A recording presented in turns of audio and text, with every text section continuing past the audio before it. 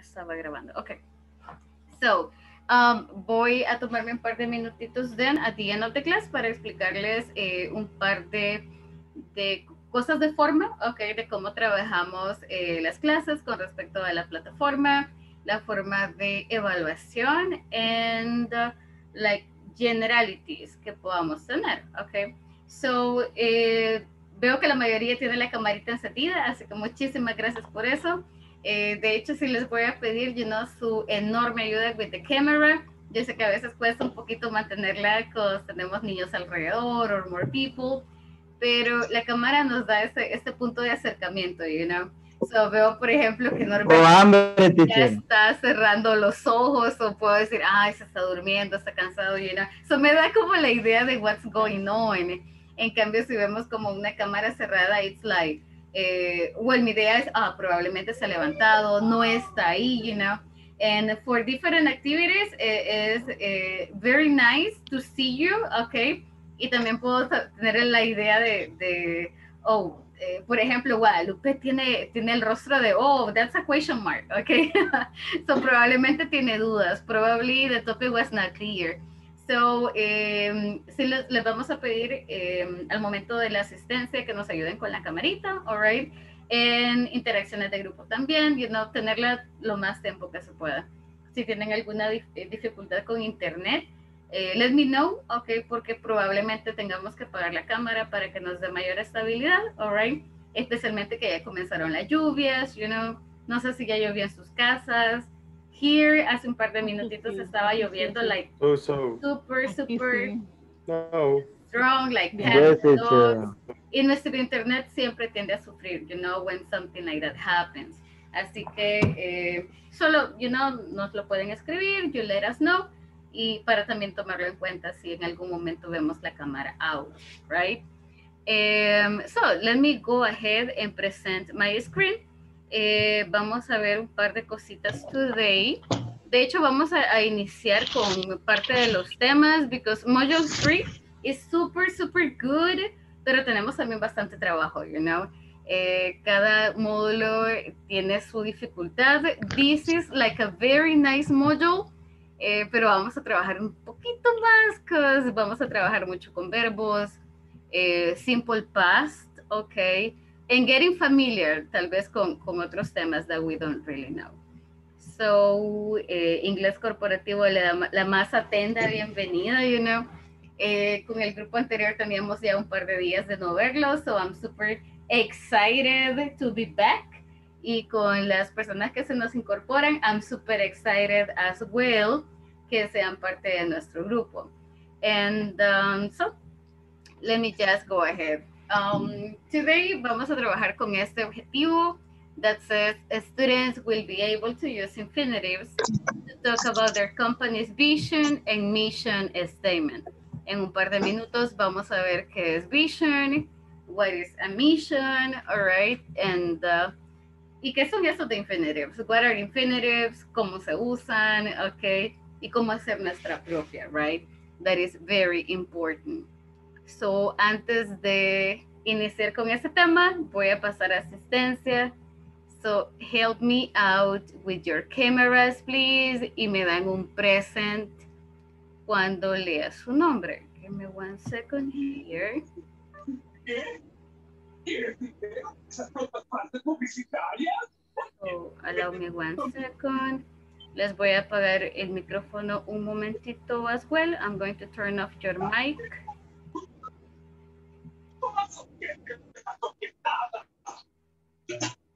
Son inútiles al punto que si cabezas de popó, puedo mantener a esa chupa. Okay, so just give me 1 second. Hold on. Okay, there we go. So, let me read your names, all right? Y solo me ayudan con un present, guys. Today is Tuesday the 13th. Okay, so Anadelmi Carranza. Present, teacher. Thank you, Delmi. Brenda Alfaro. I think she's not here. Brian. Brian, creo que vi a Brian por ahí. Present. Thank you, Brian. Hey there. Celia Jasmine. Present, teacher. Thank you, Miss. What do you prefer, Celia or Jasmine? Jasmine. Jasmine, all right, thank you. Danny Anthony. Present, teacher. Thank you, Danny. Danny Adalberto. Yeah, teacher, present. Thank you. Daisy. Present. Thank you, Giovanni. Present, teacher. Hi, Giovanni. Natalie. Present. Thank you, Miss. Ingrid. Present, teacher. Thank you very much. Hello, hello. Jackie. Jacqueline Melissa. Present, teacher. Thank you. Jocelyn. Present, teacher. Thank you, Miss. Let me see. Jose Norberto. Present, teacher. Thank you. Miriam Claribel. Hello, Miss. I am here. Thank you very much. Moises. Thank you very much. I don't see Moises. René Osvaldo. I don't see him. Pedrina Iliana.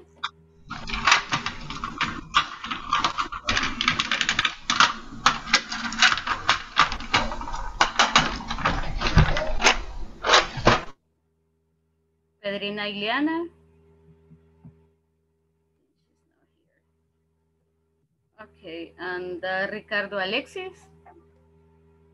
Hello, teacher, present. Hi, Ricardo. What do you prefer, Ricardo or Alexis? Cualquiera de los dos, no hay problema. Okay, thank you. Sandra Abigail. Creo que soy el único Ricardo que estoy aquí. Creería que sí. So I think we're good. Alexis también. So I think we're good. Okay. Sandra Rodas. Gracias, Sandra, por la confirmación. Thank you very much. And thank you for the camera. Sandra Elizabeth. Oh, Sandra is not here today. Present, teacher. Hey, Sandra. I'm super happy to see you. Espero todo le haya salido bien. Gracias por conectarse. Sí. Thanks a lot. Gracias. My next person is Ana Yancy. Present, teacher. Gracias, Miss. Solo hágame un enorme favor. Creo que los compañeros les habían comentado que les escribieran la palabra oyente al final de su nombre. Solo creo que no se la logro ver. Solo me ayuda con eso, por favor. Pero ya, supuestamente ya le puse ahí entre paréntesis, pero no sé por qué no se ve. Ahorita reviso, no worries. Yo Ángel también. Quintanilla. Sorry, teacher, ¿qué era lo que le íbamos a poner? No, solamente algunos compañeros. Somos los de repechaje. No, no necesariamente. Ángel está por acá. Presente, teacher. Gracias. Thank you, Ángel. Carlos Alberto. Por ahí. Hello, good Carlos, evening. I think. Hi there. Good evening. Guadalupe del Carmen. Present, teacher. Thank you very much. José Ignacio. Ahí sí no lo veo. En Marvin Alexander. Present. Hey, Marvin. Hi there. Good evening. Nice to see you there. Dormido, Marvin. Marvin solo creo que igual. Me parece que le habían indicado que escribiera la palabra oyente, right? Al finalizar su nombre. Ahí se escrita. Solo, quizás a mí no me parece. Deme un segundito. Let me make this bigger. Ana Yancy sí me parece oyente. Let me see. Guadalupe también me parece. Marvin también. Gracias, Marvin. Ahora sí lo vi. Richard, perdón. Es que tuvimos que quitarle los apellidos para ponerle, porque si no se ve, pero no sé si va a tener problemas. No, ya me parece, Miss. No se preocupe. Ya me parece. Ok. De hecho, creo que está conectada en dos. Todo lo que quiera. En la computadora o en el teléfono, I think. Y ya me aparece dos veces. But that's okay. That's totally fine. So, Ángel, Carlos, ¿me ayudan, please? Poniéndole también like oyente al finalizar para que ya nos quede el registro, you know. that you are Okay, here. teacher, ahorita. Thank you very much. Okay, everybody. So, that was pretty much lo que vamos a hacer like every single day. Vamos a revisar un poquito like our attendance. Quizás se nos haga un poquito larga. Okay, but that is day number 1. Vamos a ingresar siempre con los 2 nombres, 2 apellidos. Si tienen más, así como les aparece en el DUI. That's the way como siempre vamos a ingresar for classes. And please with the camera on. Okay, para que nos quede like la constancia that you are there, that you are participating and everything. So let's get started, okay? Our activity number 1 is actually introduce yourself, okay? And tenemos un par de cosas que vamos a comentar de nosotros. Number 1 says, tell your classmates something you like, something you don't like, your favorite place, and of course, si lo pueden describir, describe your favorite place. We have your hobby, si tienen algún hobby, okay, so talk about it. Then we have any other piece of information you consider relevant, okay? So vamos a iniciar with this activity that is like talk about you, talk about yourself. ¿Quiénes son ustedes? What do you do? Si quieren compartir more information like where you live, okay, etc., feel free to do so. Vamos a hacer, to begin today, a full speaking activity para que se conozcan un poquito so you can integrate in the group, okay? So allow me just some seconds and I'm going to send you, okay, to some small groups. Lo que hacemos son grupos mucho más pequeños, all right? Ya no me escuchan, solamente van a estar con los compañeros, solo pueden tomar captura o solamente se recuerdan de qué es lo que vamos a hacer, que pretty much es hablar de ustedes, ¿ok? You will have 5 minutes, van a tener 5 minutitos, and when the time finishes, automáticamente les va a aparecer un mensaje que dice tienen 1 minuto, or time is over, y los va a traer nuevamente a esta sesión, ¿ok? So, no se preocupen si ya no me escuchan, all right, yo voy a estar por ahí, voy a estar escuchándolos también, because quiero escuchar like how everybody is doing, okay, and any piece of information I can get.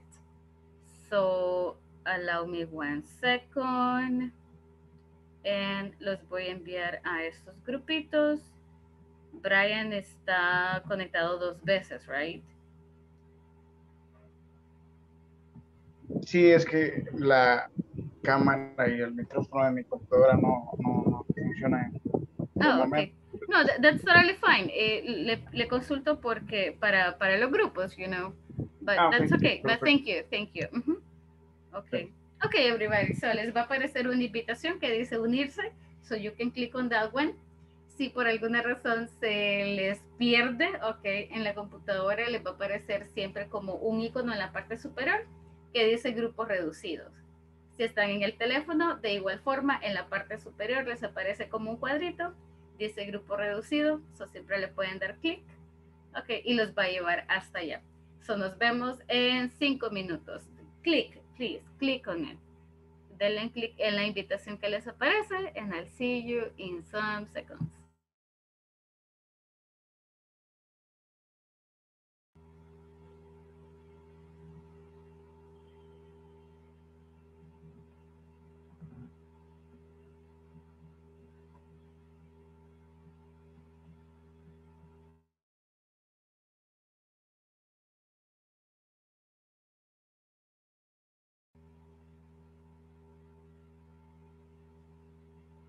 Guys, me indican si necesitan ayuda, please. Let me know. Sandra, it's totally fine. Puede entrar como oyente. You can join the group. Y solamente escucha. That's totally fine. Norbert, me indica si necesita ayuda. Ricardo as well. Yes, teacher. No me aparece acá para poder ingresar. Está en la computadora, ¿verdad? Sí, sí. Ok. En la computadora donde dice... Ok, deme un segundito. Give me just a second. Hi, René. Good evening. Gracias por unirse. So, yeah, I saw you in the car, don't worry. I think you're driving. Okay, so, Norberto, en la parte de abajo, en la parte de su menú de abajo, en la computadora, le aparece algo que diga grupo reducido. Grupo reducido. Hay uno que dice participante. Okay. Unirse a la sesión para grupos pequeños. Sí, esa es, exactly. Okay. Ok. Ok. Alright, so Pedrina y Ricardo, same thing, si están en la computadora, Ricardo creería que está en la computadora, right?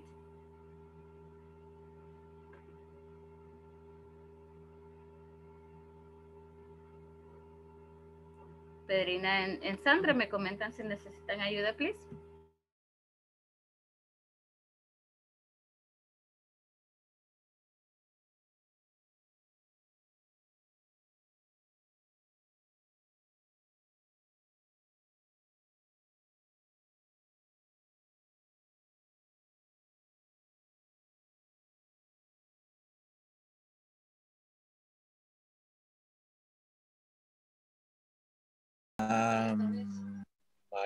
My favorite color blue. And I am work en Cerrajería La 49. I am my hobby, fútbol.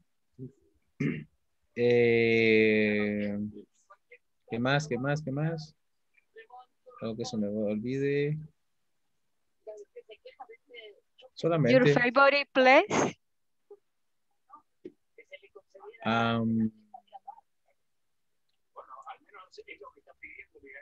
Repeat. What is your favorite place? Plates. Lugar. Gym, beach.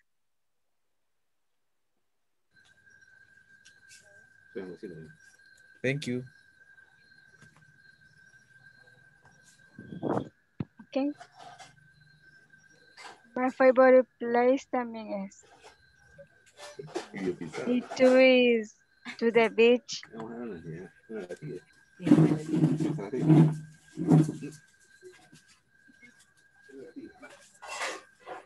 And you, Carlos. Hello. No la había visto. No puede hablar Carlos. Creo tampoco. Tiene malo el internet quizás. Estoy de oyente, yo no sé si tengo que participar. Usted platique. Hey guys, yes, actually yes, hi. Creo que, no sé si les comentaron, ya, es oyente, but uno de los requisitos es como ser participador o participante activo, let's call it that way. Así que yes, of course, pueden participar en todas las actividades, all the exercises, y también es la oportunidad para ustedes de, practicar tanto como puedan, mejorar las habilidades que ya tienen, y llegar al siguiente módulo muchísimo más listos for this. Así que, of course, siéntanse con toda la libertad de participar, like to interact, and yeah, of course. Okay. And in this case, vamos a ver, you don't like, I like watch soccer match, play soccer and work. I like study. My hobby is play soccer. I work in ABX and I have a girl.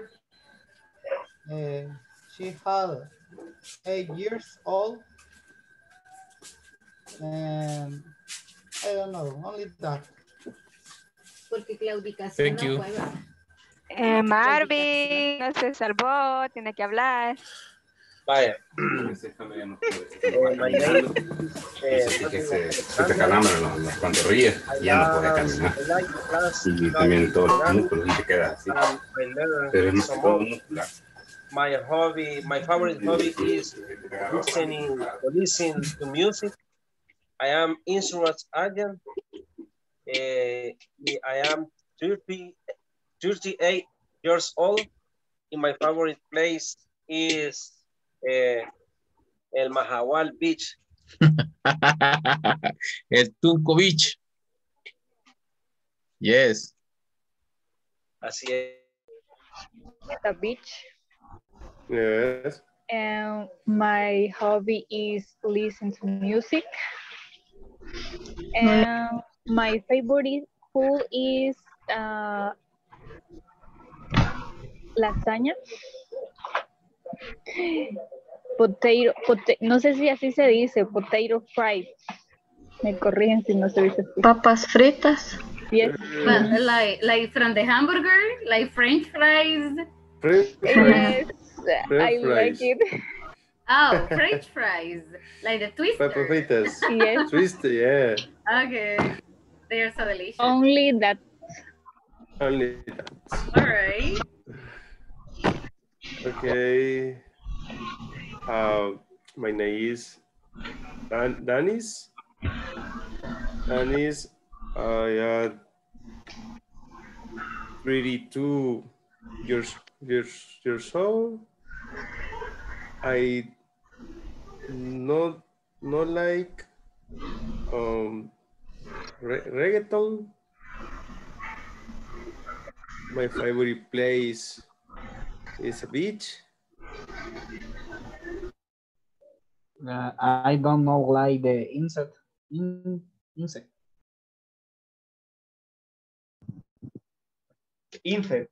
Insect.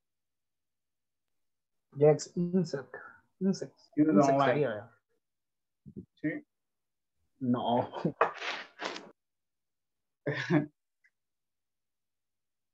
It's very ugly.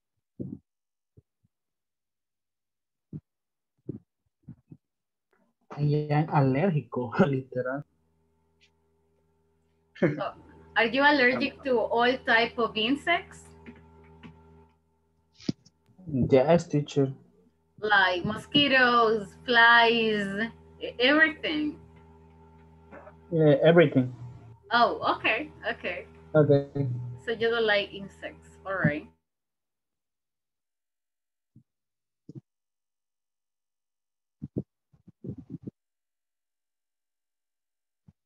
The teacher Julia, he doesn't like cats. Oh no, I really hate cats, you know. It's not that I don't like cats, it's that I hate cats. I can stand any kind of pet. I'm okay with dogs, I'm okay with parrots, but cats is like no, that's a no. I really hate cats. So I'm sorry guys if you are a cat lover. Si les gustan mucho los gatos, I apologize. But I'm not a cat lover at all. So that's for real. What about the next one, guys? What is your favorite place? My favorite place is the beach. So which one? ¿Cuál de todas? Which one? Is beach. No me acuerdo cómo se llama. Atami. Atami. Oh, Atami. Okay, that's La Libertad. All right. So Atami. That's a beautiful beach. That's a beautiful place. Okay. Beautiful. What about you, Brian? Yeah. And what about you, Jasmine? So what are your favorite places? I love mountains. So maybe my favorite place is Casa de Cristal or a volcano or a mountain. So I like mountains. What about you? I like volcano. So what is your favorite? No, my favorite place is the beach. I like El Tunco Beach. I like El Mahawal Beach. Okay. They are place beautiful. They are beautiful place. Okay. Mahawal Beach. I don't like Mahawal because it's too crowded. Está como muy lleno. It's like a lot of people together. So in Mahahual, it's like, oh no, I don't like. I like Hotel Pacific. Oh, Hotel okay. Pacific. So, this is in Mahahual. Okay. It's a beautiful place. Here food Okay. is delicious. Interesting. That sounds good. Jasmine, what about you? What's your favorite place? My favorite place is the beach, El Cuco Beach, and the mountain. Okay. El Cuco is in San Miguel, right? Okay. Right. And the mountains. Do you have a favorite, like, mountain? El Pital. Oh, okay. Wow, but El Pital is a different level. Do you like camping? Do you like to go camping? So acampar? Or just you go and you return the same day? Join in the day. Okay, so you return. It's only like a day trip. But you know, I recommend you to go and stay. So go camping. Debería de ir a acampar alguna vez. It's super nice to go camping there. So I definitely recommend you to go camping. All right. Guys, I'll give you a couple of more minutes para que logren terminar con las demás. Los veo en un par de minutitos. I'll see you in some minutes. So go ahead, please. I'm teacher. I like my work. I like my work. Oh, teacher, I have a question. Is it for me? Because I heard. So I'm like, is it about me?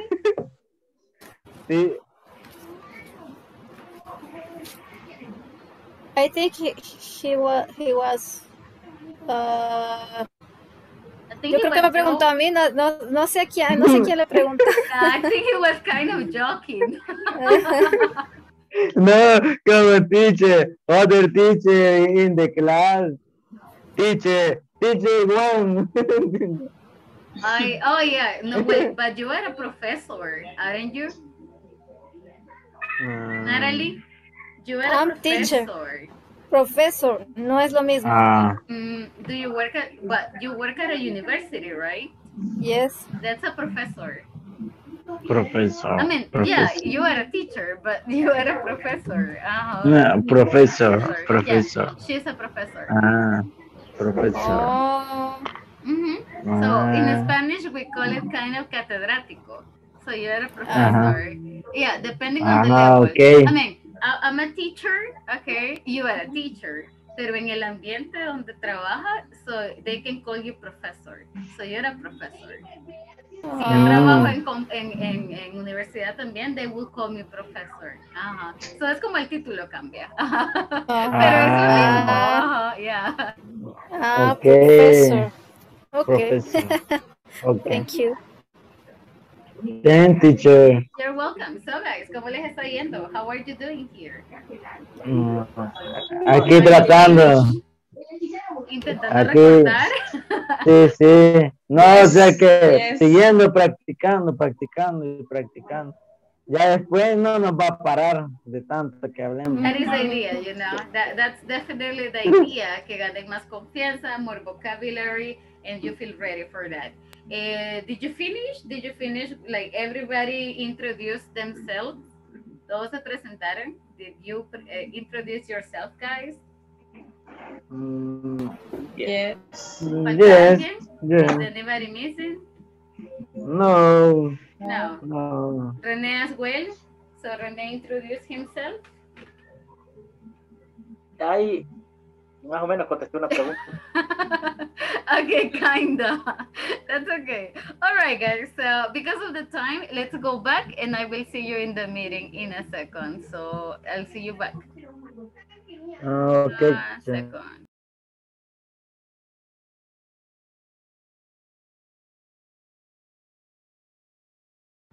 Hi, Perina. I'm glad to see you. I can see you now.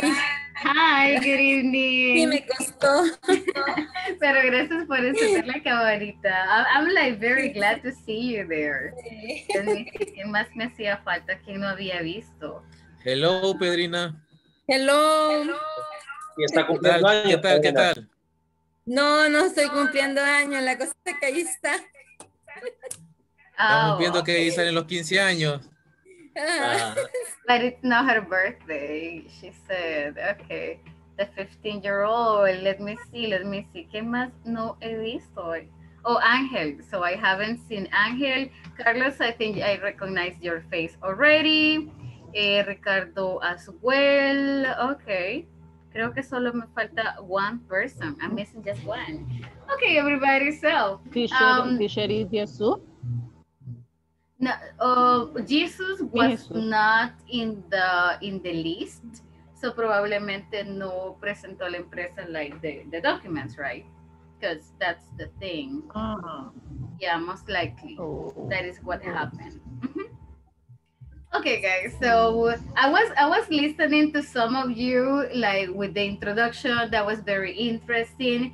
Sé que tenemos, o sé que les pidieron que escribieran esta palabra oyente at the end. I understand que, you know, les dieron las generalities, pero guys, please, siéntanse en toda la libertad de participar, you know, to give your opinion. This is like, ese va a ser su grupo, you know, this is going to be your group. Please, siéntanse parte de él, all right? And if you have questions, if you have like comments or anything, también, I mean, you have all the privileges to be in the group, so que la palabra oyente no los intimide, you know. I know that most of you tendrían que estar en nivel 4, if I'm not mistaken. ¿Me corrigen, chicos? So you can correct me. Creo que 3.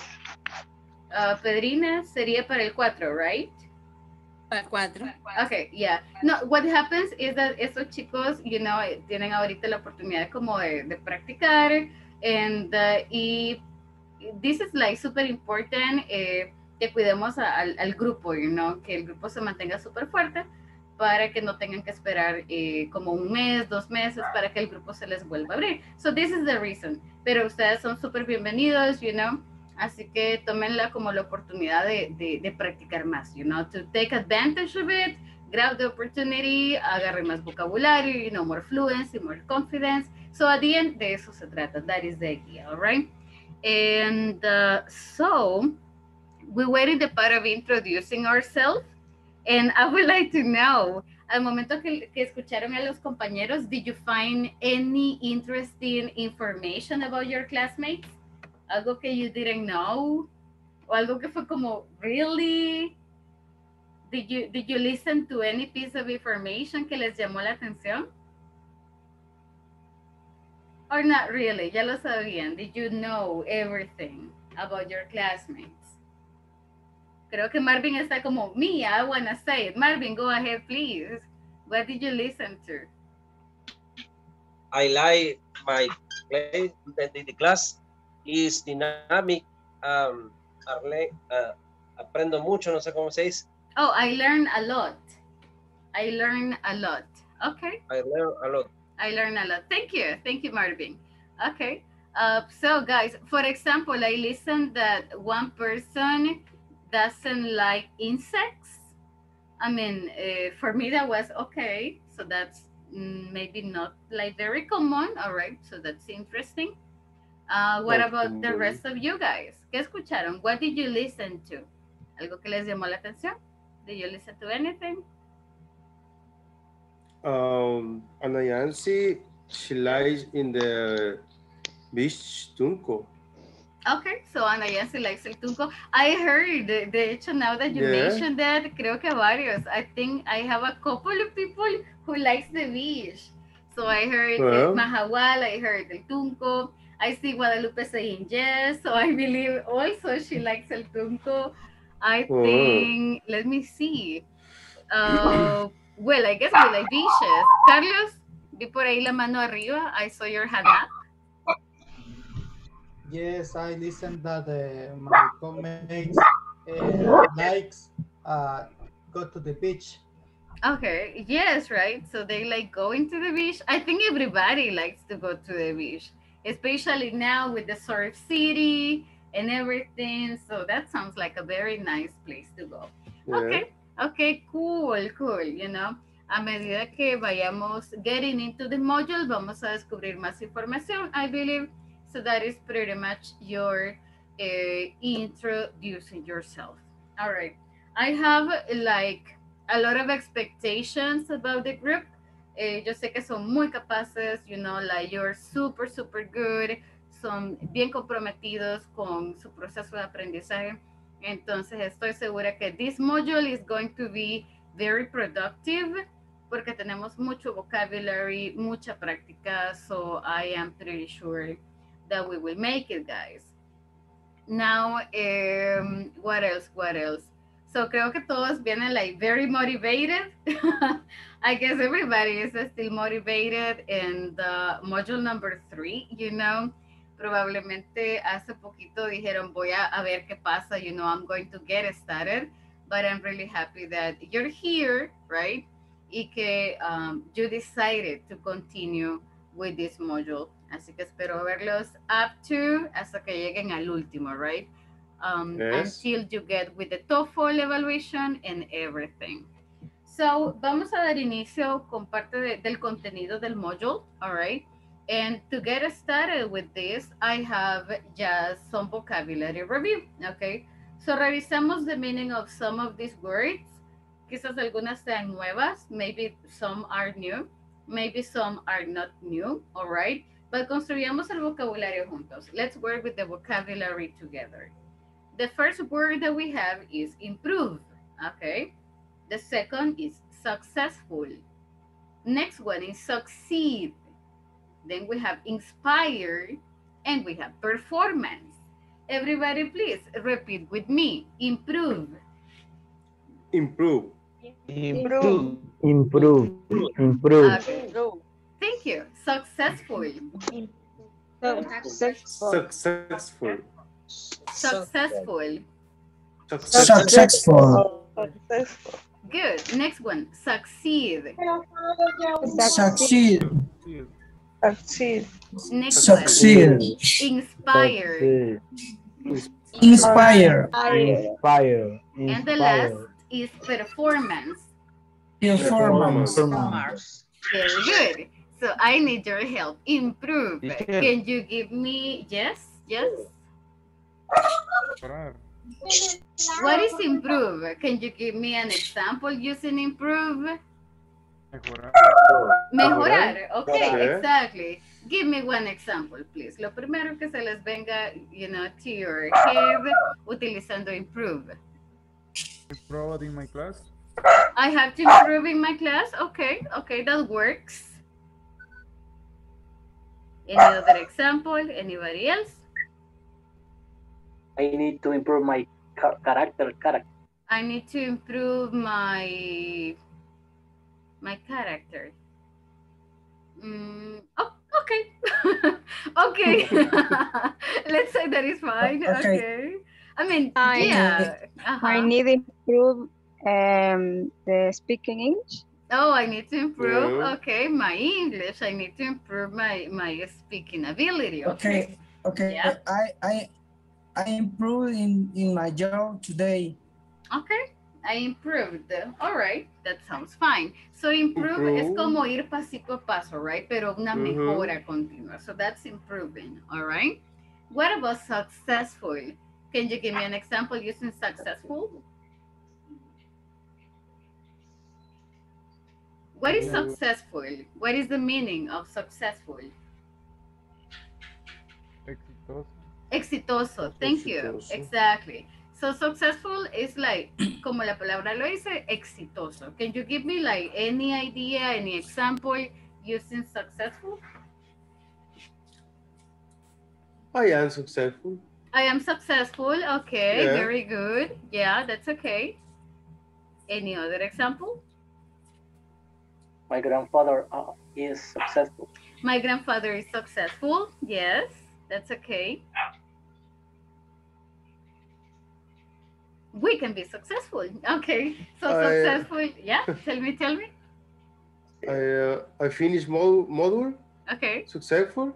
Oh, okay, I finished the module successfully, exitosamente. Yes. Okay, that works. Thank you very much. Now, what about the word succeed? Successful es exitoso, but succeed es tener éxito, okay? Este es como el verbo, como la acción, okay? So, ¿cómo puedo utilizar succeed? Let me give you one example, okay? I succeed when I work really hard, okay? So I succeed, you succeed. Yeah. Now, can you give me an example using succeed? So, tener éxito, that's the word, succeed. Successful is exitoso, okay, but succeed is tener éxito. So, I succeed when I hard work. Okay, I succeed when I work hard. Exactly. I succeed cuando comienzo algo nuevo, when I start something new, right? It's a new project. Yeah. When I have a new project, exactly. Yeah. Anything else?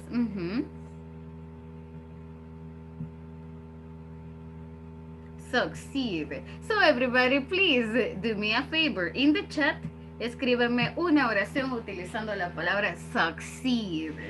Succeed. ¿Cómo lo voy a utilizar? I succeed. So I succeed. Podemos usar lo siguiente. I'm going to write it down. I succeed after finish module Excel Advanced. I succeed. It's correct. Tendré éxito después que finalice el módulo de Excel. Oh, okay. So, yes, of course, podemos utilizar también la palabra I will succeed. Yo tendré éxito. I will succeed. So I finish, teacher, module 2. Okay, so I will succeed when I finish Excel 2 program or Excel 2 course. Okay, yeah. Nice, that sounds good. So I succeed or I will succeed. Yo tendré éxito. Okay. Very good, Danny. So guys, ayúdenme con un ejemplo in the chat. Then, Danny. I will succeed in the cycling. I will succeed in the cycling. Like in the bicycle. Oh, I will succeed cycling. Oh, okay. So I will succeed. Cycling. All right. I will succeed cycling. That works. Okay. I see Natalie says my new product will be. Okay. Podríamos decirlo, Natalie, como my new product will succeed. Mi nuevo producto va a tener éxito. O mi nuevo producto será exitoso. So, my new product will succeed sin el verbo be. Okay. O la otra podría ser my new product will be y la palabra anterior, successful. So, both. Hay dos posibilidades to say the same. I will succeed in my video game. Okay. Yeah, I will succeed in the championship, in the video game championship. Okay. You will succeed in your goals. Okay. I will succeed when I will succeed tomorrow morning in my office. Oh, very good. I will succeed tomorrow morning. That sounds good. Okay, exactly. I will be, okay, solo sin el be aquí. I will succeed in my professional career. I like it. Very good. Solo que te mole el be. And the rest is good. Okay. I have to succeed with English. Of course, Norberto, you can do it. I wish you a lot of success. Oh, very good. So Sandra está utilizando another word that is success. Excellent. Mr. I'm so sorry, pero veo que su teléfono dice ay Franco, pero no veo su nombre. I don't see your name. So, me ayuda, please. Can you help me? Yes, sorry. Your name, I'm sorry. My name is Ignacio Franco. Oh, okay. And, so, allow me 1 second. Ignacio Franco. Okay. Sí, pero that's Okay, so solo me ayuda con el nombre completo, please, se lo agradecería, like, a lot. Déjenme ver, creo que hay alguien más, I didn't see before. Hi, Moisés, good evening, gracias por acompañarnos as well. So, I see Moisés Eduardo. Okay, Moisés Eduardo is time. Hi, good evening. Teacher. Hello. Teacher, le quería comunicar que voy manejando por si no aparece la imagen, oye, pero sí voy escuchando. Okay, thank you. Gracias, Ricardo. Thank you so much. Oye. Okay. No worries, that's okay. Okay, very good example. So los escribieron are super good. I will succeed next week. I will succeed in my job. You will succeed in my... Pedrina quizás como as secretary y le quitamos in my. Lo demás super bien, okay? The next word that we have is inspired. Any idea? What does it mean? What is inspired? Inspirar. Inspirar, exactly. So, in the sense that podemos hacer que alguien más look up to you, all right? So that is inspired. And the last word that we have is performance. Any idea what is performance? Performance.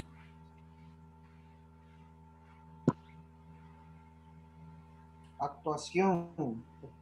Okay, actuación. Anything else? Desempeño. Exactly. So, in more like everyday practice, performance es lo que nosotros hacemos everyday, okay? Ustedes tienen performance in your job, que es su desempeño. You can have a good performance, a bad performance. Cuando hablamos de, you know, in your job, you have a performance. Cuando estamos en clases, also, you know, you have a specific performance. So maybe you are the most talkative or the shyest person. So es como la performance, como el desempeño, the way you behave in a specific environment. So, vamos a tener estas palabras, you know, en cuenta because for the next activity las vamos a utilizar, all right? So let's move on a little bit. And I have here the first activity for us. So it says part of the objectives, write an effective business mission and vision statement. To get started, I would like to have some volunteers to read the conversation. It says, listen to your teacher, pero primero quiero escucharlos. I would like to listen to any volunteer. Me, teacher. Thank you. Me, teacher. Thank you very much. So I'm sorry, I got a couple of you. Creo que fue Jocelyn. I think that was Jocelyn, right? Yes. Thank you, Jocelyn. So you can help me with Diana. And I heard, creo que fue Miriam, right? Yes. Okay, thank you. So you can help me with Celia, please.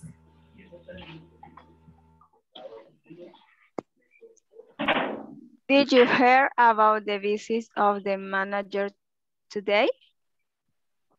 I did. We shall be really great to answer questions about the mission and the vision of the company. Let's read them. Okay, our mission is to make our guests feel at home from checking to check out. Right. Our missions describe why our business exists. And our vision is to become the most preferred hotel with families by 2020. That's right. Our vision tells where our business wants to get in the future. All right, thank you very much. Very good, girls. So let's take a look. It says here, our mission. ¿Qué es la misión? What is the mission? La misión de una empresa o de un proyecto. Yeah, all right. And ¿qué describe? What does it describe? Como lo que quieren alcanzar o lo que quieren. Westfield. Is to make our guests feel at home. Westfield. Yeah. Oh, okay. Yes. Yeah. So here ellos ya nos dan como un ejemplo, right? It says our mission is to make our guests feel at home from check-in to check-out. I got a question for you. ¿Esta misión de qué tipo de compañía sería? This mission corresponds to a hotel, Yeah. Okay. Hotel. Probably to a hotel, right? Because dicen guest and they say check-in, check-out, que son palabras de hoteles, all right? But in general, ¿qué es una misión? What is a mission? ¿Qué describe? What does it describe? Por acá está la respuesta. You find the answer here. Solo tenemos que leer un poquito. The business exists. Exactly. So why the business exists? Why? Okay. Oh, why? That is the idea of the mission. Why the business exists. And the vision, what is the vision? ¿Qué describe la visión? The goals once achieved. Exactly. It says a very important word. The vision is future. Okay, how you see your company in the future. It says our vision tells where our business wants to get in the future. So vamos a trabajar como un poquito con vision, not necessarily con cuestiones gramaticales, but more like hands-in. Okay, so let's take a look. I got a question for you. Do you recognize these companies? Do you know what they are? Yes. What? Yes, Amazon. Okay, Amazon. Nike. Okay. Chevron. Yes, Chevron. Okay. And the girl in the middle? Starbucks. Exactly. So you got Chevron. I eliminated the name, you know. So you got Chevron, you got Starbucks, you got Nike, and you have Amazon. Okay. Yeah. Now, the question is, ¿qué es lo que hacen?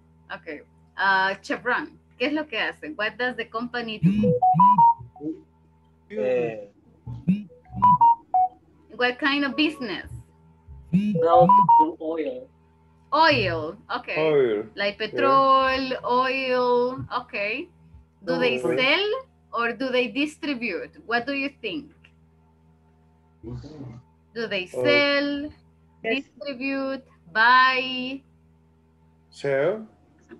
Maybe they sell and distribute. Okay, probably. What about a Starbucks? What about a Starbucks? Starbucks is a coffee. It's a coffee shop.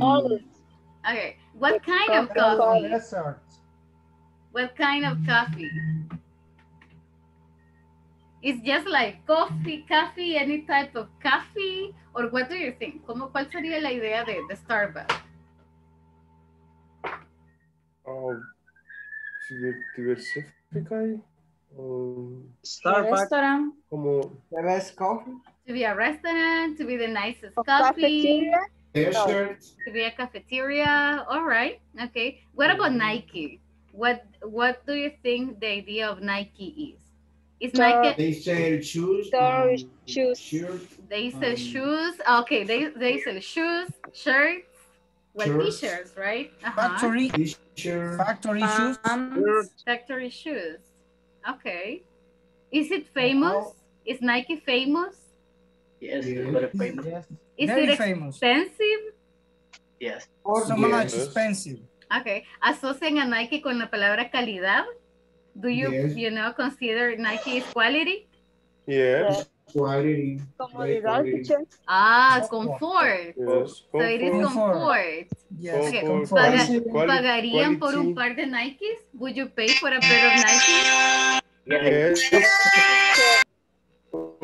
Yes. Okay. What about Amazon? This is Amazon. different products. Different products. ¿Alguien ha comprado en Amazon, guys? Has anybody bought anything in Amazon? And Ana says no. I bought the clock. No. ¿Quién ha comprado algo en Amazon? Who has bought anything in Amazon? Okay, Brian That has. is online. That is online. Okay, that's an online store. Yes. How was your experience, Brian? Was it good? Good. Okay. Would you buy Mentira, again? ni Amazon entra en las margaritas.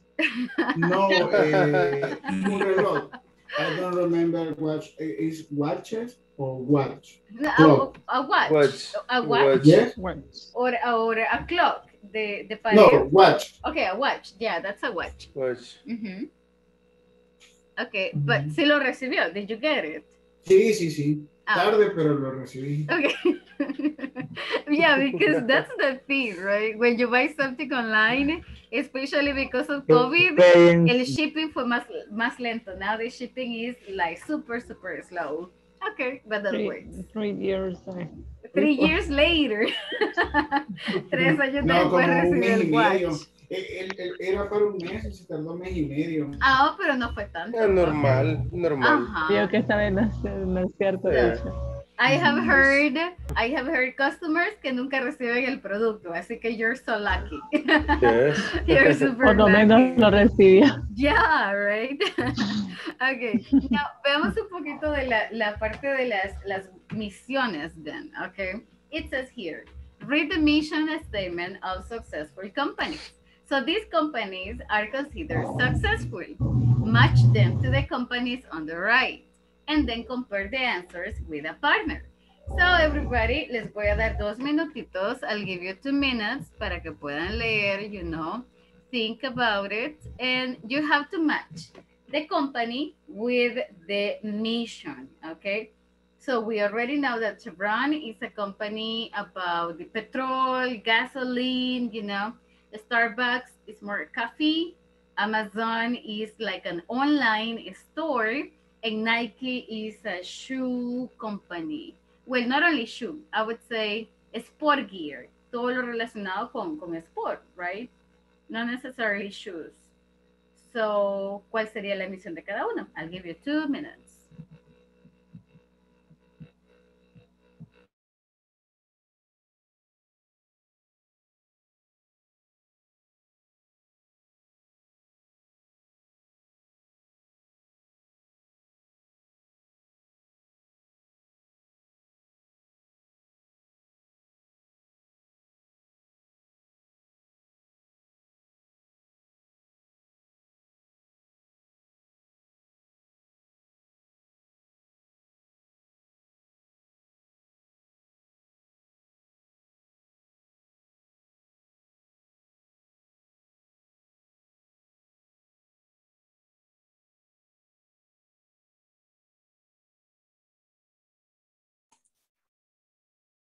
Hello.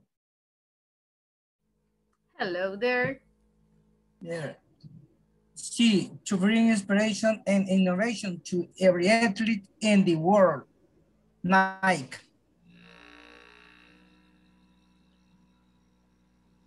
All right, so you said inspiration.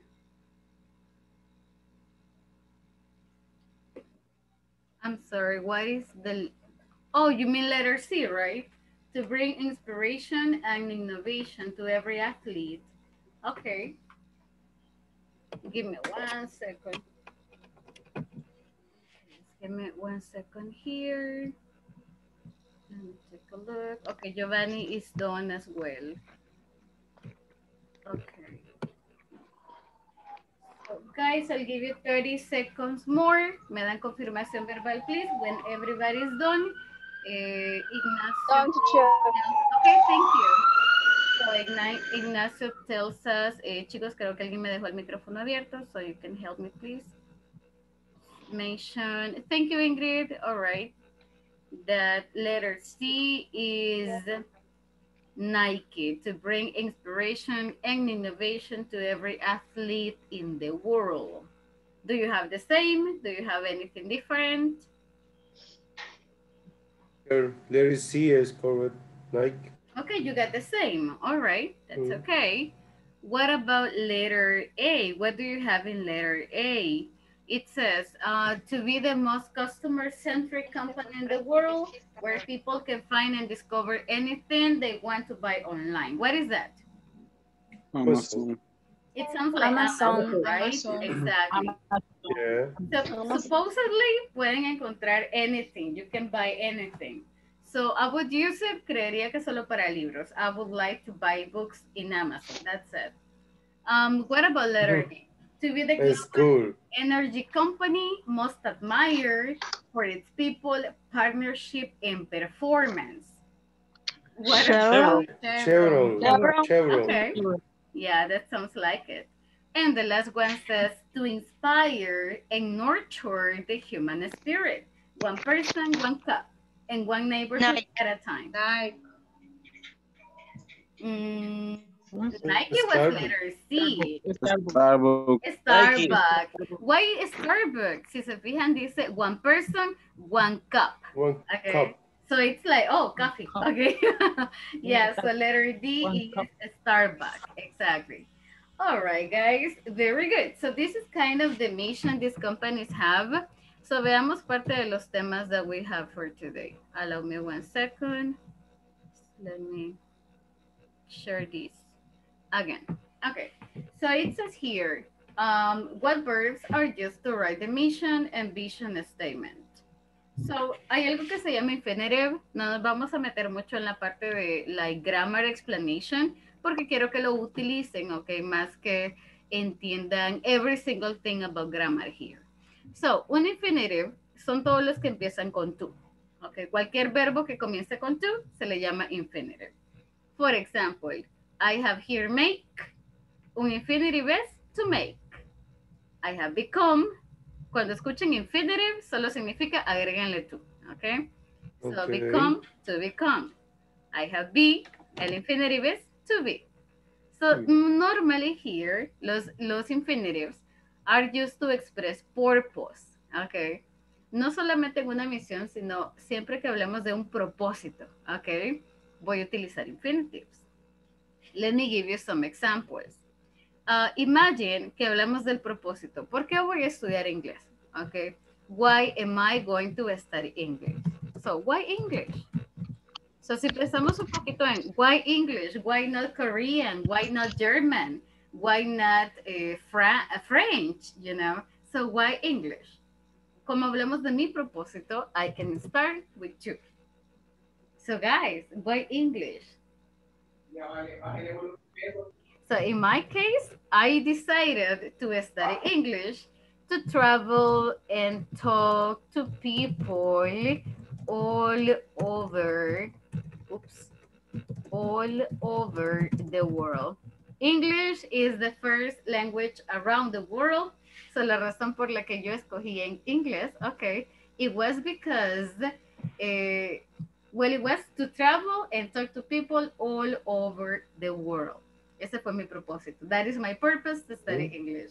Now, first, antes de continuar, I want you to think really quick. What is the purpose? Okay. ¿Por qué inglés? Why English? Why not Japanese? Why not, you know, any other language? Why English? So, solamente decimos tú y luego para qué. Okay. To travel, to talk, to, I don't know, to understand. To think, teacher. To think, to best job. find, to get, to speak. Okay, so I want you to think about your purpose. So tell me, what is your purpose, guys? ¿Cuál es su propósito? What is your purpose? Yes, Carlos?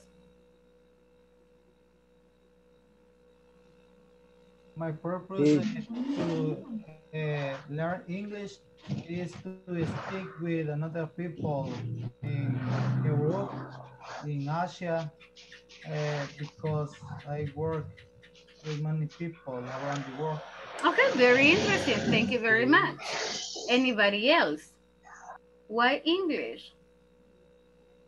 My purpose is to find a best job. Okay, to find a better job. Okay, cool. To find a better job. Anybody else? Yes. Birds. Están escuchando. Change My work. purpose Marvin? is to understand to study. To change work, maybe. Okay, so Brian says to understand.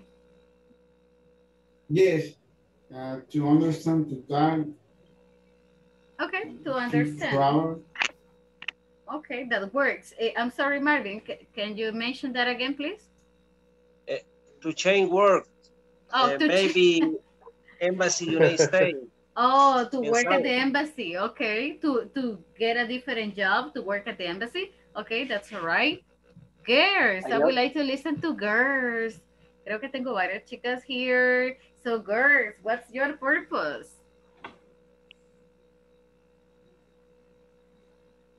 Why English?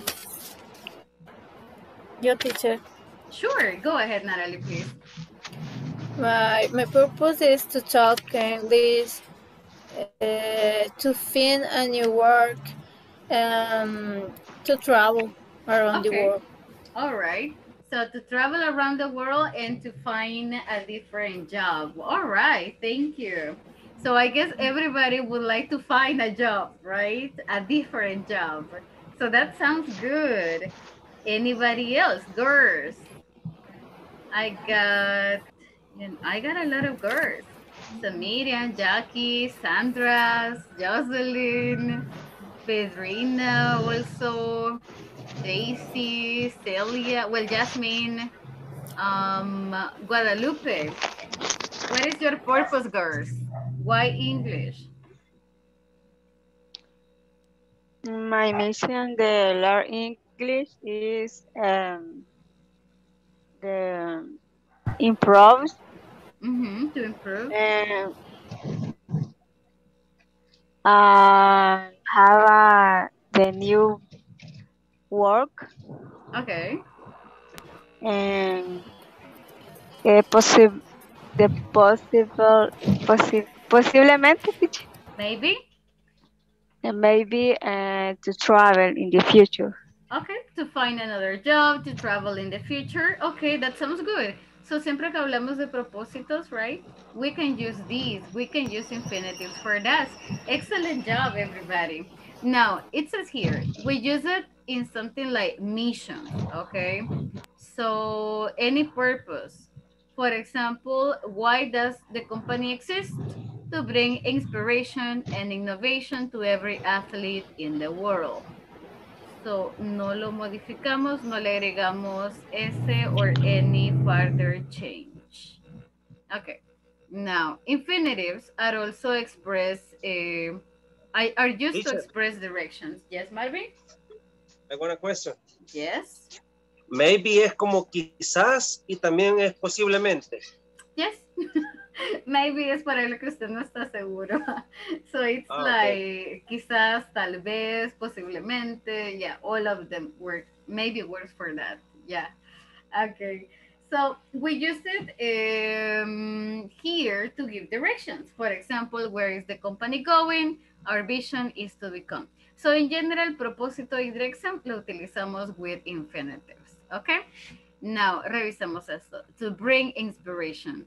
Our mission is to become. Our vision is to become. So vamos a utilizar here, el to cuando tengamos dos verbos juntos. No podemos tener dos verbos. For example, our mission is become. No se puede. Utilizamos el to para poder separarlos. And we have this exercise. Read the statement below. Correct the 4 mistakes related to the use of infinitives. Hay 6 oraciones, there are 6 sentences, pero solo 4 errores. There are 4 mistakes. I will give you some seconds para que puedan encontrar dónde está el error. Puede que haya algo más, alright, o le haga falta solamente to, o haga falta, to make any other change. So I'll give you 3 minutes. Me dan confirmación verbal, please, cuando ya hayan terminado. When you are done.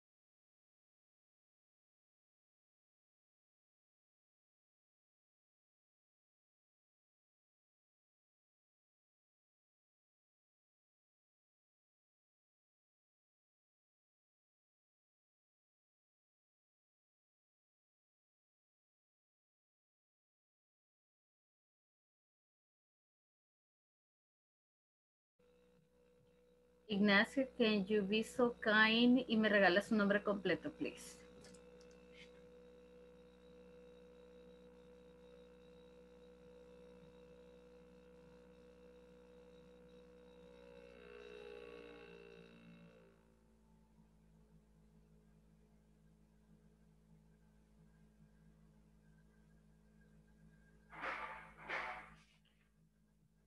Ignacio está por acá.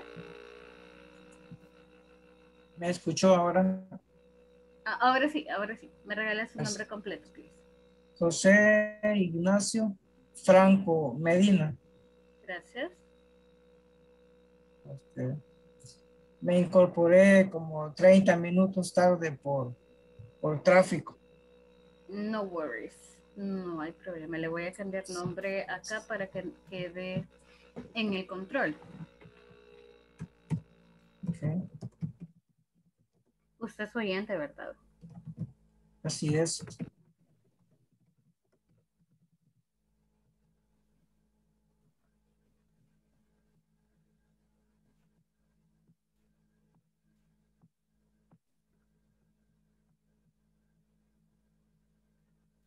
Okay. Thank you, Jocelyn. I think Jocelyn is done.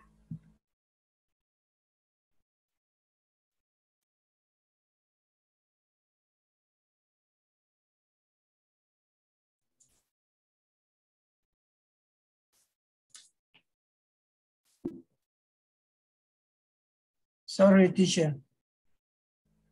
Tell me. What's your name? Oh, my name is Julia.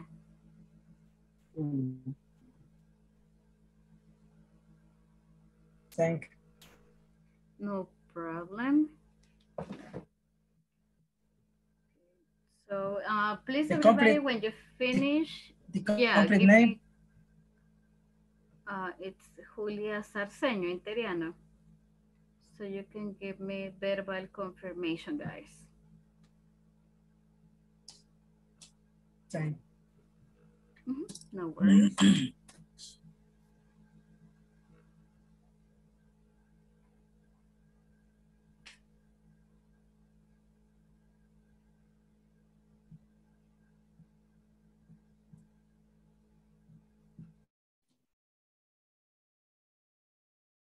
By the way, this is in the material.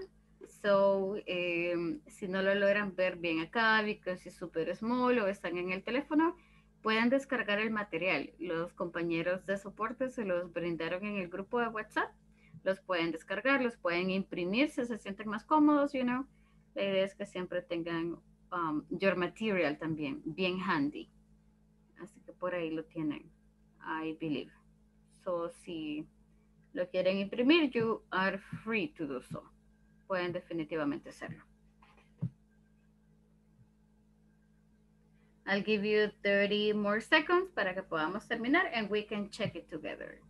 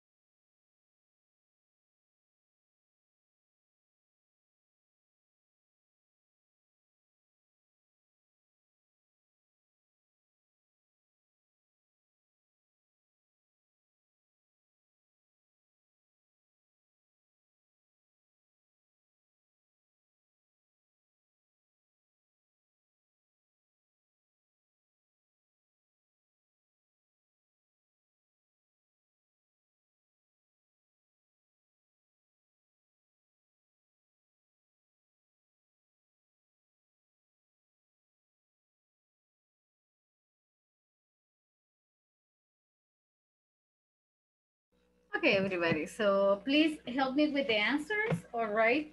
Help me with number one is an example for you. It says our vision is to become the #1 provider of office supplies in San Miguel. Number 2, who has number 2?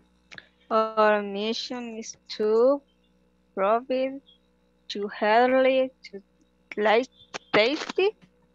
Tasty. An economic meal is to construct workers wherever they are. All right, thank you. So the same, right? No hay mayores cambios, so it would be the same. So our mission is to provide healthy, tasty, and economic meals. Number 3. What about number 3? We are the number one cleaning service provider for financially inclusion. Okay, we aim to be the number 1 provider. Okay. So, ¿le cambiarían algo? Would you change anything? Cambiaría, solo dejaría we are the number 1. Okay, we are number 1. Okay.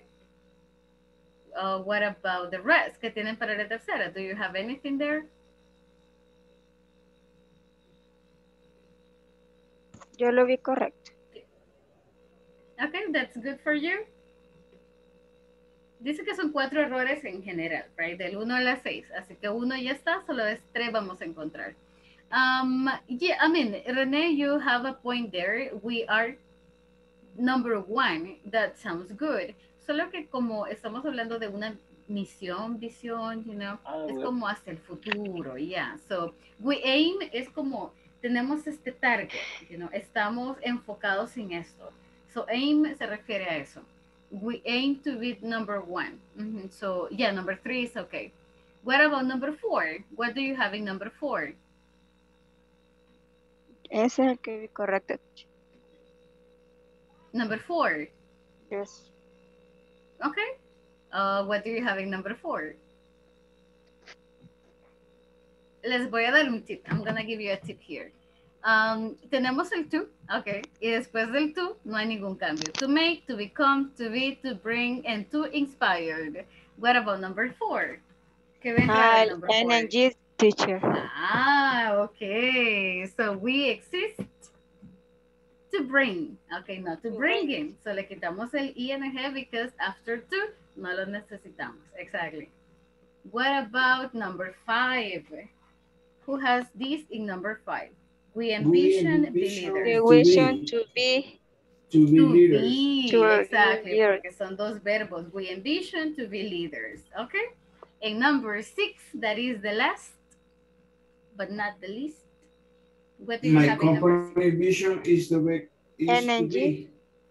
ING again. My company's vision is to become, sin el ing, because after to, no necesitamos ing. We don't need it. Okay. So that is the most important thing about this, okay? Cuando hablamos de propósitos, yo say like, okay, what I want is to. No puedo utilizar ningún otro cambio después del to, okay? Now, guys, let's go over the following activity. We are going to practice a little bit more freely. It says here, choose a local company or think of your own. Write an effective mission and vision statement for it. Solo vamos a escoger una, okay? I want you to, no vamos a trabajar ahorita like being part of your company y crearla desde cero, of course not. Solamente vamos a pensar rapidito en one, la pueden crear, o piensan en la que tiene su empresa. I'm totally sure que ya se la saben, that you know it by heart. Ya se la han memorizado, you know, like what your mission is, what your vision is. And solamente vamos a compartirla, okay? We are going to share this with everybody in the group. So, what are we doing, guys? Solamente vamos a hablar de nuestra misión y nuestra visión. Si no se la saben, pueden crearla with everybody, with your classmates, okay? Y luego venimos y vamos a presentar una visión por grupo, all right? So, bear with me. Espérenme un momentito. Wait for me just a second. And there we go. Los voy a invitar a una sesión cortita. Ok, compartan cuál es su misión o cuál es la visión, la que tengan a la mano, you know. And then venimos y la compartimos en inglés, of course, in English. Si no la tienen, es la oportunidad para que la puedan traducir a little bit. Ok, so everybody go, please.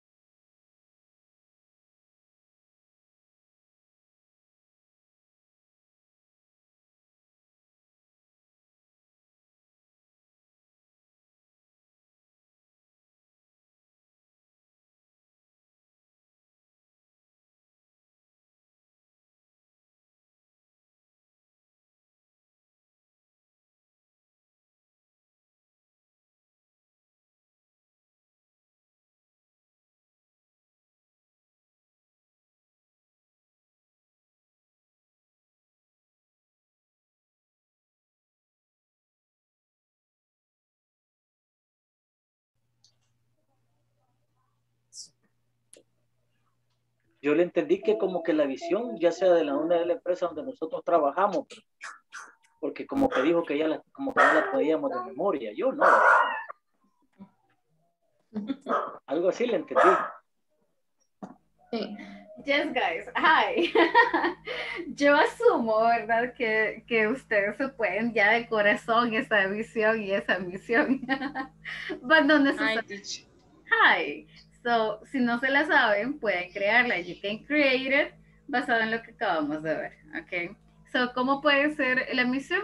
Tomen un ejemplo de los que acabamos de ver, y ustedes lo hacen suyo. You make it your own. Por ejemplo, utilizando infinitive. Yes, exactly. Pues, es algo sencillo, no vamos a meternos mucho en si está bien, si está mal, si se adecua a la empresa, not necessarily. The idea is to practice this topic a little bit. Por ejemplo, let me share this. Si revisamos lo que acabamos de ver, ok, revisan la de Starbucks o revisan la de Nike, ok. Por ejemplo, Amazon dice, to be the most customer-centric company in the world where people can find and discover anything they want to buy online. Imagínense que soy inglés corporativo, ¿cuál sería como mi visión? Oh, to be, okay, the best English center where people can achieve their goals, okay. Entonces es algo como bien sencillito, it's something super, super easy, que si ustedes no se lo saben, no se saben cuál es la misión de su empresa, it's fine, pueden inventársela. The idea is to make it like super short. Y luego escogen la mejor.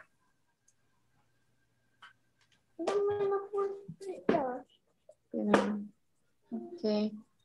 In my case, the vision of my enterprise is, our vision is to become to better option to provide qualities capacitors to around of world.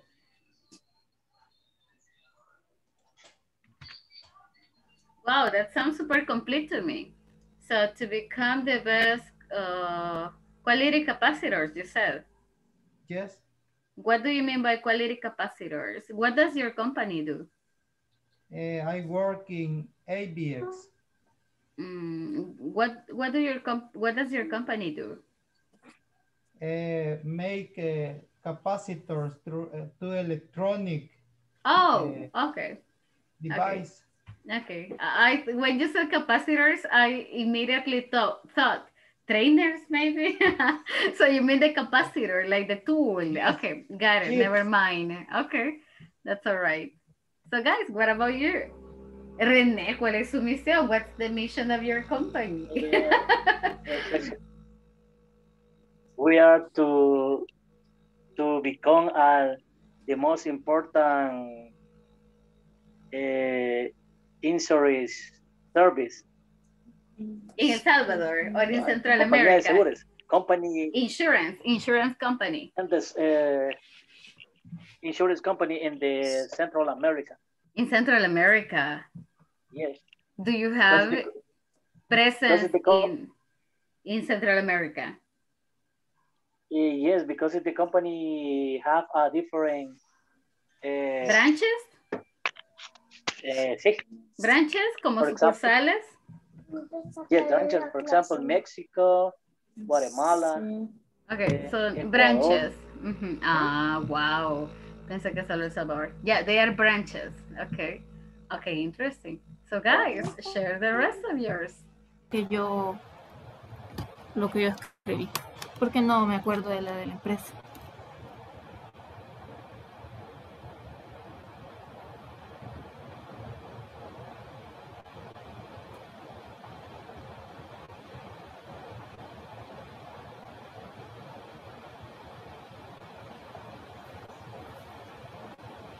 Ok, la mía sería be fluent in English as a second language. ¿Cómo?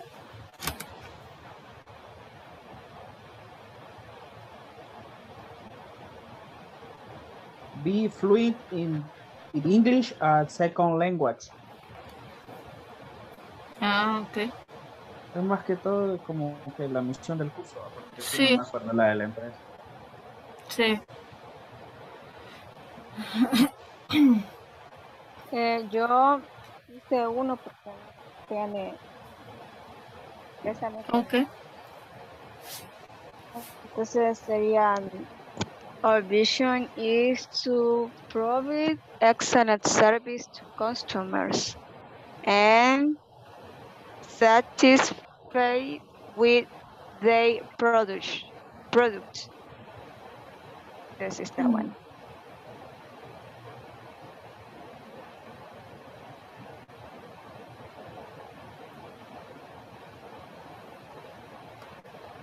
Provide. Okay, mission is provide excellent service. Find.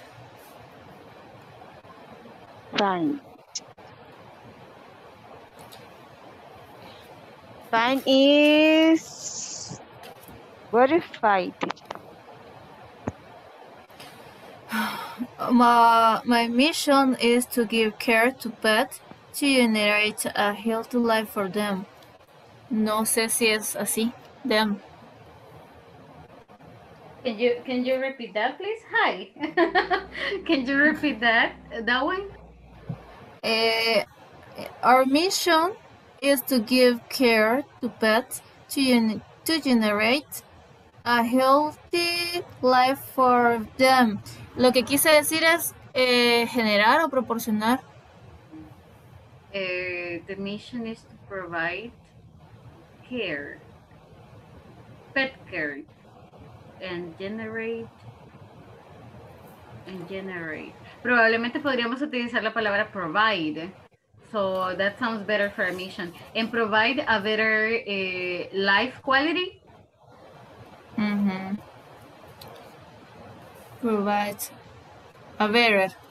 And provide a better life quality. So suena como un poco más generalizado. Sí. Or provide a better lifetime.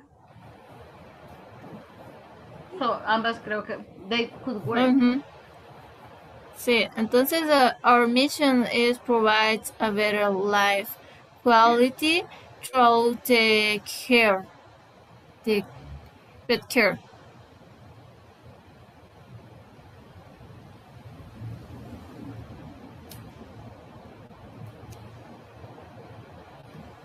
Okay, me quedo con eso.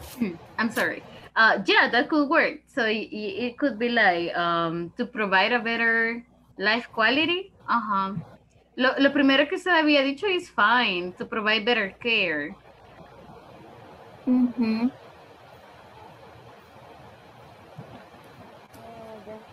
My mission, teacher, is the word provide. Only word. Or find, parece que escribió que no sé qué significa find. Oh, no, Miss, lo que sucede es que estaba escuchando algunos grupos, entonces por acá tomé notas de algunas palabras que escuché, pero no necesariamente aplica para usted. No, sorry about the confusion. Yeah. So, por ahí escuché la palabra find, so I just got it, en la palabra provide. Pero I think your mission is quite fine. I think it's good. So, si terminamos, if you already finished, let's go back, okay? Because vamos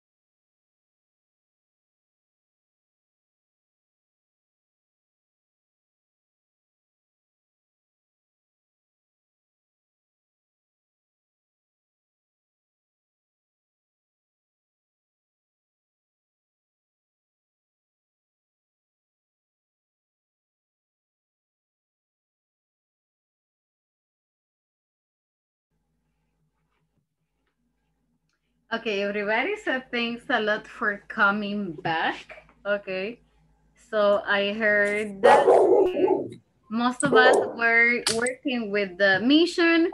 So at the moment, no tiene que ser like perfect. It doesn't have to be like super, super good. No, no estamos haciendo una precisamente una mission or vision que va a ser de su empresa, right? So it's pretty much la idea general, all right? So tell me, who would like to share the mission you have or the vision you got? Si no se la saben, it's totally fine. Se la pueden inventar and you're good with that. Ingrid, thank you very much for volunteering. I see you activated your microphone, so I believe you are ready for it. So please, go ahead.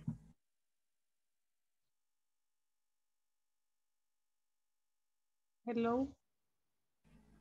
Hi, Miss. ¿Me escucha, teacher? Fíjese que sí, pero de repente sentí que se me estaba breaking. ¿Usted me escucha? Can you hear me?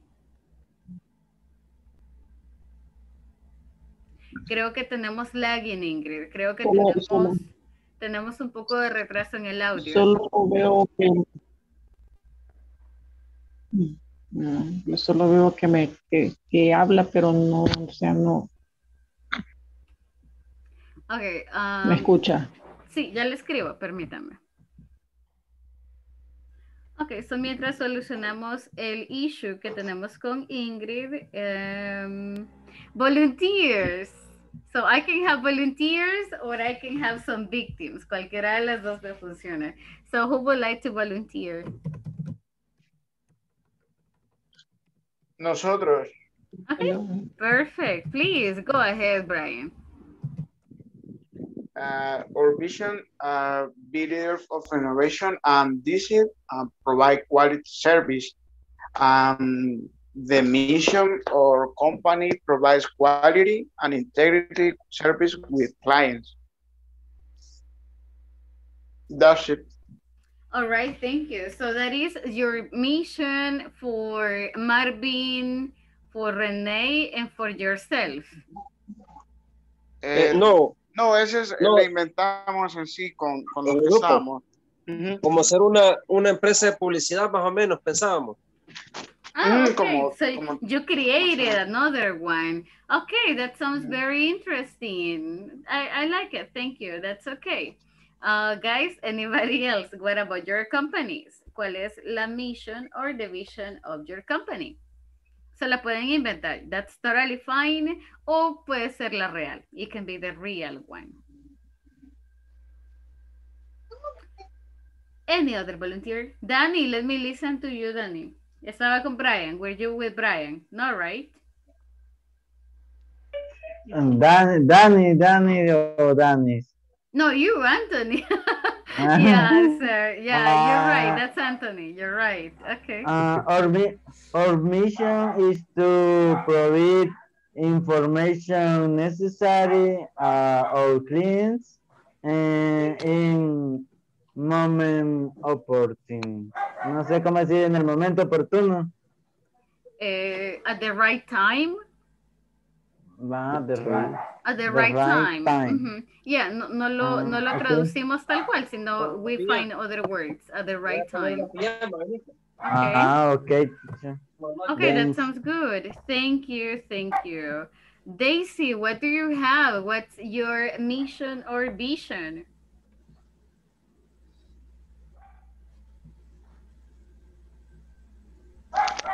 Iba con Brian. Oh, okay, so you created one. That's totally fine. Give me 1 second. Let me take a look. Who is missing? Teacher. Yes. Yes, Anthony, tell me. Usted le dijo a Daisy que le dio el premio por la muy relajada, pero hoy se va a dormir, teacher. No, she's not. Are you laying in your bed? ¿Ya está recostada, Daisy? Wow. Okay, I so envy you. That sounds good. Okay. Jasmine, please help us, Jasmine. What do you have?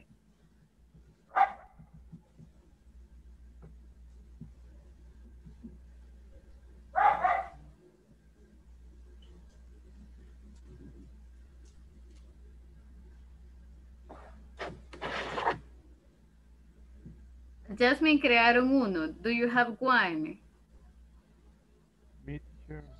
Oh, thank you. Thank you, Norberto. Go ahead, please. Okay. The mission of my company is promote the integral development of our association with social responsibility. Oh, very good. Okay, that sounds nice. So you have social responsibility as well. Wow. Okay. Thank you. Thank you, guys. So we are going to check this later as well. Okay. In the meantime, les quiero robar un par de minutitos because I think this part is very important. Este módulo nos requiere un poquito más de commitment, un poco más de compromiso, porque revisamos un tema bien importante, en crucial topic, lo cual es el simple past, ¿ok? Toda la vida utilizamos simple past, pero cuando hablamos es uno de los temas que es un poco más complicados, ¿ok? To use. So, lo que vamos a hacer es lo siguiente. Para hablar en simple past, necesitamos memorizarnos verbos.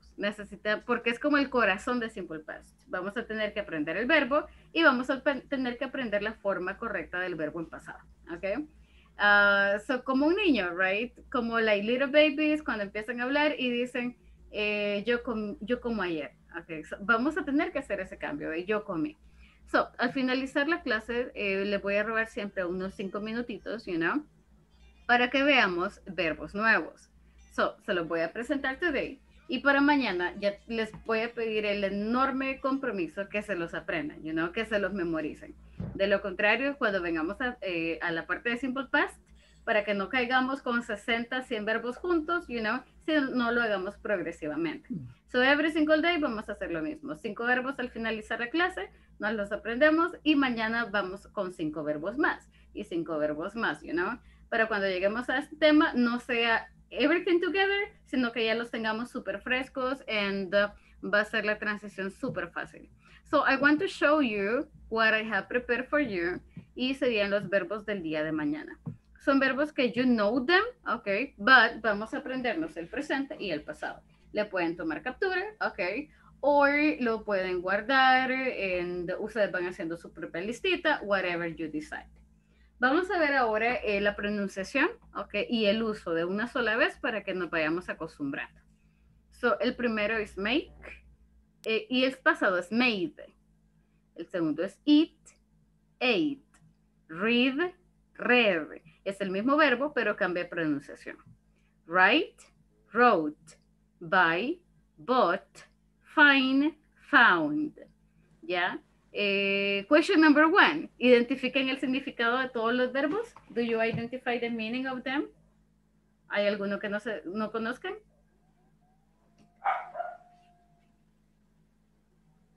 ¿Conocen todos los verbos? El primero es preparar, ¿verdad? Ya, como hacer, preparar. Hacer. Ok, ya. El último, find. Find es encontrar. Cuando usted está buscando algo, ¡ay, lo encontré! Ok, so that's find. So, encontrar algo. Okay. Okay, now everybody please repeat with me. Make, made. Make. Eat, ate. Ate. Read, read. Red, like the color, red. Write, wrote.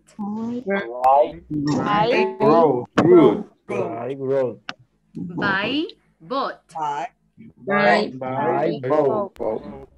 Find, found. Okay, very good. Now, ¿cómo los utilizamos? The use actually es bastante fácil, okay? For example, I would make, all right, I can say I make my breakfast. Okay, every day. Yeah, I make my breakfast every day. Entonces, lo único que vamos a cambiar es, en vez de make, para hablar de ayer, yo le cambio a made. Y como ya no es todos los días, sino que es ayer, voy a utilizar la palabra yesterday. Okay? Yesterday. So, I made my breakfast yesterday. Y eso es todo. All right? Yeah. So, cambio el make a made. Now, eat se convierte en ate. For example, I eat pupusas on Monday. All right? Si todos los lunes lo hago. Pero como lo hice ayer, para hablar de yo comí, cambio eat y lo hago ate. I ate pupusas on Monday. So what does it mean? Yo comí. Okay, so I ate pupusas on Monday. I get read, leer. En vez de decir yo leo, I read, yo voy a decir yo leí. I read, no cambia cómo se escribe, pero sí cambia la pronunciación. Okay, read, read. I read my favorite book last weekend. Okay, last weekend, el fin de semana pasado. So I read my favorite book on Sunday. I'm going to... Hello, Miss. ¿Me escucha? Yes, ahora sí. Yes. Yes. No, pero sí lo escucho, Miss. I can hear you. O sea que la primera palabra es en tiempo presente y la segunda palabra es en tiempo pasado. Yes, exactly like that. Disculpa la pregunta, pero es como no estoy escuchando bien. Oh, no, no worries. No, that's a good question. Yes. Entonces lo que vamos a hacer es aprendernos los verbos de forma progresiva, you know, para que no sea un golpe bien duro y no quiero que se aprendan 100 verbos, 50 verbos en un día, porque no es productivo. So, lo se usa igual, you know, we use it exactly the same way. So, si yo digo, yo escribo un libro, I read a book, pero quiero decir, yo escribí, ok, entonces solamente hago el cambio de write a se wrote, que sería el segundo verbo, and so forth, ok. So, entonces, el tiempo futuro no se autorizaría. No, todavía no. Ajá, todavía no. So, esto es pasado. Vamos a hablar de ayer, la semana pasada, el año pasado, actividades que ya están over. Sí vamos a ver futuro en ese módulo, pero todavía no. Ok, no lo vamos a mezclar yet. So, antes de irnos, I will really appreciate si me ayudan con un ejemplo por cada uno de estos verbos en pasado. All right? So, de la misma forma como usamos made, lo cambiamos a made. Yes, Jocelyn? For example, I ate pupusa on Monday. The connection is siempre es el mismo, on Monday. Yeah. Por ser, digamos, ayer, por ejemplo, o el lunes pasado no sería last Monday.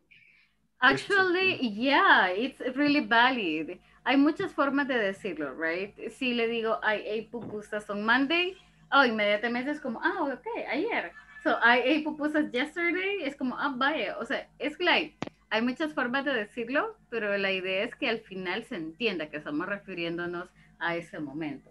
So, yes, you can say last Monday. Como, mi pregunta es como, digamos, diciendo... ¿Cómo se entiende? Si lo decimos en presente, digamos, yo como pupusa los lunes, vea, en presente, por ejemplo. Pero si estamos hablando de pasado, yo comí pupusa el lunes. Entonces siempre lo voy a poner como on, solo por el hecho que estamos hablando de un día. Sí. El contexto no cambia. No, el uso del on para días no va a cambiar. Lo que sí cambia es la idea, ¿verdad? Okay. Cuando usted ya hace el cambio de eat a ate, ya entiendo que no es de ahorita. Está hablando ya de pasado, you know. Solo con el cambio que usted hace. Es como cuando usted dice yo comí. Solo al escuchar el comí, ya sé que está hablando de cualquier día en el pasado. Ayer, la semana anterior, el año anterior. Eso es lo que hace el verbo. So, I ate. Okay, teacher, gracias. You're welcome. And verbs this way are super easy porque no es como español que tenemos yo comí, él comió, ella comió, you know. Nosotros comimos. We don't have that. In English, cuando usted hace este cambio, ya estuvo todo, you know. I, you, she, he, todos ellos se van con el mismo verbo. So guys, tienen like 3 minutes. Tienen como 3 minutitos, all right, para que puedan escribir one example. Please ask questions. Si tienen dudas, if you didn't get it, let me know y lo revisamos nuevamente. We can take a look at it one more time. So it's fine. Pero solo usando las palabras del tiempo pasado, teacher. Sí, miss. Here, lo más adecuado es que le pongamos una palabra que indique en qué momento pasó, you know, para estar seguros. For example, I made my breakfast yesterday, ¿ya? O como nos decía Jocelyn, podemos agregarle last. I read my favorite book last Monday. Y ya entiendo que es el último. Last Monday, last Tuesday, last weekend, el fin de semana anterior. So this is it. Me sirve bastante tenerlo con la cámara apagada, el teacher. ¿Verdad que ya le mejoró? Sí, porque no escuchaba, o sea, todo tartamudo escuchaba. Sí, le escuchaba un poco cortada, but now I can hear you better. Lo que sucede es que la cámara es banda ancha, so consume mucho más internet, but that's why. But I'm glad it is solved. Okay, guys, so I would like to listen to some examples, si ya tienen algunos, if you wrote a couple of them. Lo que sí les voy a solicitar for tomorrow es que estos 6 verbos that we have here nos los memoricemos, please, okay? So, solamente es like make, made, eat, ate, read, read, write, wrote, buy, bought, and find, found, okay? And that would be it. So, any example with make? ¿Alguien tiene algún ejemplo con make? Hi, teacher. Okay, please help me. What do you have? I made the report of the production yesterday. Oh, very good. I made the report. Okay, thank you. What about eat? Who can give me an example with eat? Eat, guys. Eat lo cambiamos a ate, right? I ate pizza yesterday. I ate pizza. Very good. Okay, okay. What about... I ate seafood. I ate seafood. Excellent. What about read? Read, read. Who has an example with read? My sis. Yes. My sis read is a soap opera. My sister read sería como una novel, ¿verdad? Como un libro. My sister read a novel. Yes. Okay. She read a novel. Okay. What about... Sí, soap opera es como en la tele. Yeah, it's the same, pero en la tele, yes. What about find? Find and found. I found my keys. I found my keys. Very good. Exactly. It's like, oh, I got them. Okay. Excellent. So, guys, I read a letter yesterday. Thank you, Pedrina. That's a very good example as well. So, please, para mañana memoricémonos these verbs. Okay. Mañana les doy 5 más and so forth. All right. Antes de irnos, les voy a pedir me ayuden con su camarita just like 1 minute. I gotta go over attendance and... y me solicitan una foto like day number 1, you know, and everybody being here. Tenemos sesiones one-on-one, como lo hicimos desde el módulo número 1. Comenzamos el día de ahora y vamos a tenerlas 10 minutos después de la clase. So, el día de ahora le corresponde a Ana Delmi. So, Ana, lo siento, le voy a robar 10 minutitos más. I will have 10 minutes more with you, okay, by the end of the class. So, guys, me ayudan con la cámara, please. Ángel me ayuda con su cámara. Norbert, no lo veo. I don't see you. Pero no sé si es por el Inter. Porque sí veo que la tiene encendida, but I cannot see you. Okay, that's all right. Yeah, so... Sí, porque no... ok, dale clic en detener vídeo e intente otra vez. Probablemente el internet no le está cargando. Porque sí la veo encendida, pero no lo veo. I don't see you. Sí, yo creo que es el Inter. Ah, ok. Ok, anyways.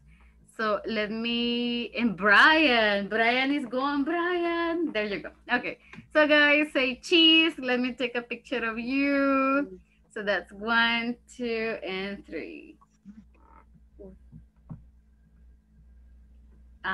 Okay, deme un segundito. Give me just a second.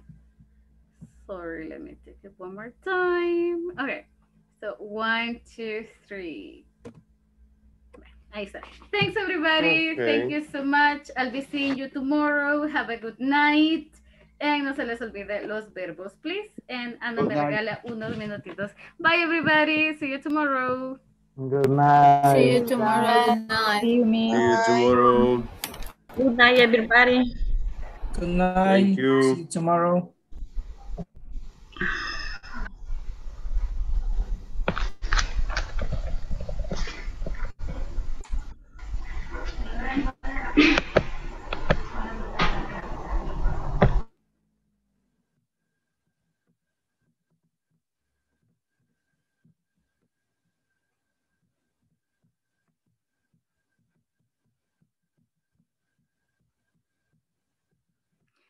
Okay, hi, tell me. Deme un segundito. Give me just a second. Solo voy a sacar a los demás. Okay. Okay, I had to take them out. Tengo que sacarlo porque es one-on-one. Ok, gracias por quedarse unos minutitos más. Solo se los voy a robar like super quick. Creo que la tenemos bastante, temprano, like, let's say, in the module. Pero bueno, this is like our opportunity. Siento que he mejorado bastante del mío, así que I'm super happy, super excited que esté con nosotros, y que you continue having this motivation, que esté siempre bien motivada. And sí, siento que he mejorado muchísimo la parte de speaking, lo siento con un poco más de confianza. And I'm happy about it. I'm happy about it. ¿Cómo se siente? How do you feel? Con más confianza para expresarme. Ajá, como que se me va quitando ese temor de hablar. Ok, I'm glad. ¿Con vocabulario cómo se siente? Eso siento que sí me hace falta, teacher, porque siento que me quedo corta para seguir expresándome. Y siento que con más vocabulario podría ir llenando más como para seguir como continuo, ¿verdad? Con continuidad. Entonces cuando ya no hay con qué palabra amarrar lo que estoy diciendo, ya me quedo hasta ahí. Entonces siento que vocabulario me hace falta. ¿Con listening cómo se siente? Lo entiendo más. Siento que lo entiendo más. Ok. Y de hecho ahora hablé rápido. Okay, but I'm glad. No, I'm super glad. I'm super glad porque de hecho al hablar ya en una velocidad normal y si usted me sigue es súper bueno, y that's super, super good. Okay, con vocabulary. ¿Alguna vez ha preguntado cómo aprende? ¿Alguna vez ha visto de qué manera usted aprende más? Si escuchando, si haciendo planas, viendo dibujos. No, eso sí no. Ok. So, cuando tiene, por ejemplo, que estudiar de un tema, ¿cómo se le queda más? Escribiendo. Escribiendo. ¿Y cuando tiene presentaciones? Hablando, practicando. Ok, practicing. Ok, hagamos una cosa, permítame un segundito.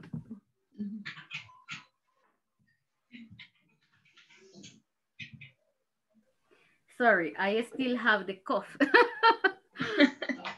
No problem, teacher.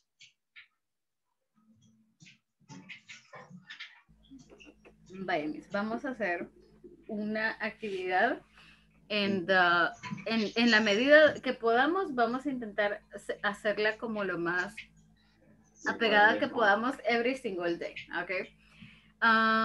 Como es la parte de speaking, y la parte de speaking nos da vocabulario, nos da listening and everything, le voy a pedir que todos los días me envíe un audio, ¿ok?